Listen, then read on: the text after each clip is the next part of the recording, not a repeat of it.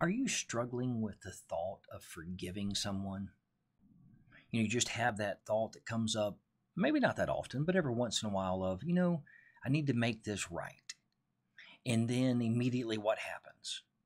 Because it happens to me, it's happened to me as well, is that when we have that thought, we immediately have a follow up thought. Oh, well, this is why I don't need to do that. Or this is what they did that caused me to do, something. Rationalization, right, comes into play. But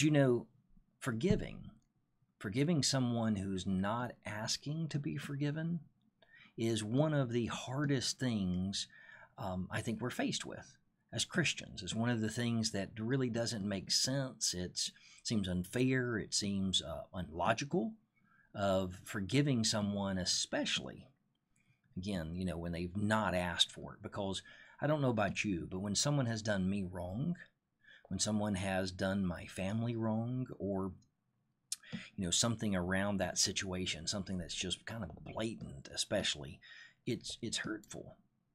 It's hard to deal with, and it's makes me want to have vengeance. It makes me want to get my pound of flesh. And I think if most Christians, if not all Christians, were honest, we all have those thoughts of, if I could get my hands around the neck of that person and not get caught, no videos be taken of it, would I do it?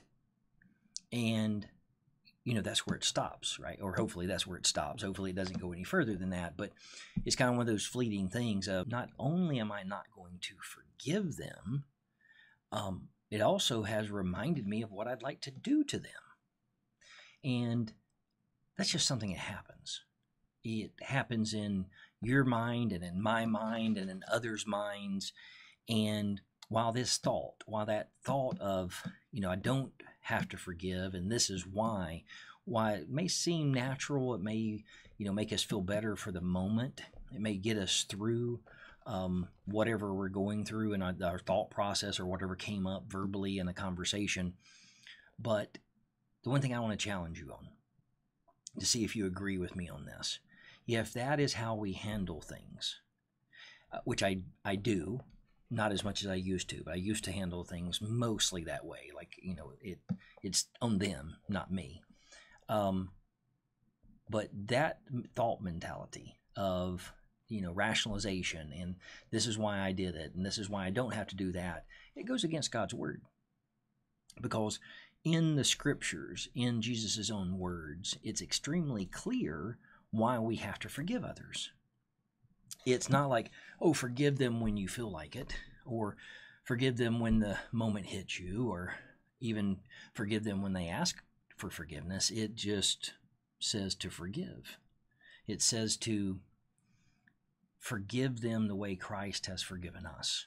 Forgive them the way God has forgiven us. And that's hard. It's a hard thing to do, but it's in God's word. So if you're striving to serve God and you think, what could be a little bump in this relationship? What could be holding me back from God? Look into the I don't want to forgive. I don't want to forgive others. God, I don't want to forgive that person. Or I definitely am not forgiving that person. If you find yourself having those thoughts, if you have your, moments where those are going through your head, just really start, focusing on what would God have you to do? What does God's word say about it?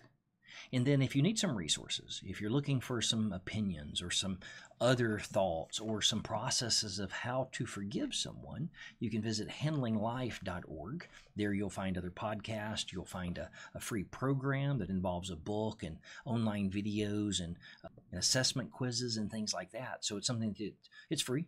And it's something that you can use in your life to see, what you're doing, the thoughts you're currently having. Does it line up to where God wants you to be? And obviously the most important thing, the greatest source you can go to is right to God's word. I'm Nathan Tabor with Handling Life. If I can help you with anything, answer any questions, or if you have a minute to share this with someone or write a podcast review, I would really appreciate that. And you can find out more about this ministry at handlinglife.org.